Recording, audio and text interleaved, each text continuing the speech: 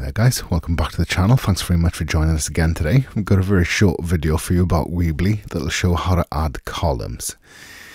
So just before I show you that, if you want to give Weebly a go and you've never tried it before, or if you need a free trial version for any reason, you can click the link in the description down below and that will allow you to do so. So give it a go for free once you watch the video. To add columns to a web page is actually really simple, but it makes sense after you've seen it once, I guess, and it doesn't explain it anywhere. But say, for example, that, I've got this button here and you want to add something to the right of it in a different column, so to speak. You could add, say, another button. All you need to actually do is drag it to the right-hand side of it. And that works the same as any element. You can see that they've appeared now in separate columns. So I could add maybe like a text element in between them, for example. And if you place it in the right spot, you can see that I've now got 3 columns.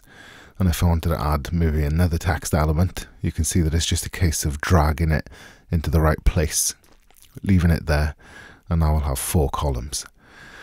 And it is that simple. It's just a case of dragging elements to the right or left of other elements.